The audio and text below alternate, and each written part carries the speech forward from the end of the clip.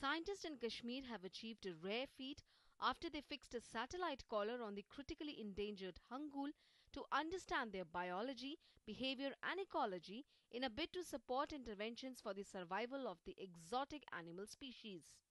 ये प्रोजेक्ट इसलिए तो हमने इनिशिएट किया था कि ये इस प्रोजेक्ट की बहुत ही इफादत है हांगुल के लॉन्ग टर्म कंजर्वेशन के लिए। तो हमने ये देखना है कि अभी का जो हमारा जो हांगुल जो दाचिगाम में है वो दाचिगाम में ही रहता है या ये दाचिगाम से बाहर जाता है, क्योंकि समर्स में हम देखते हैं कि दाचिगाम में बहुत कम हांगुल होते हैं। तो हमने देखना है कि ये दाचिगाम से जो बाहर जाते हैं तो ये कहाँ कहाँ जाते हैं और वहाँ पे इनके मतलब हैबिटेट कंडीशंस क्या है, तो वो सारी चीज़ें हमें इससे पता चलेंगी।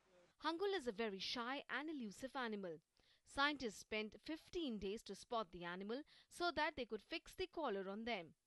Scientists believe that once the ranging pattern of the animal is known, conservationists can take appropriate action to save the animal and improve their habitat.